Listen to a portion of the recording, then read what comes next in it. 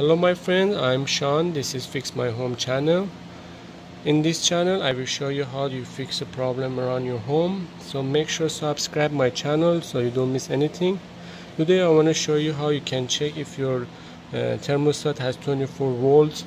So this means your thermostat is connected to your condenser unit outside, and then mostly you get the 24 volt from the unit to the thermostat. So always we have to make sure we have the connection before we do everything. So as you see, you put one of them here and another one to I put in the green right now. As you can see, to check, I have 28 volt, so that one works.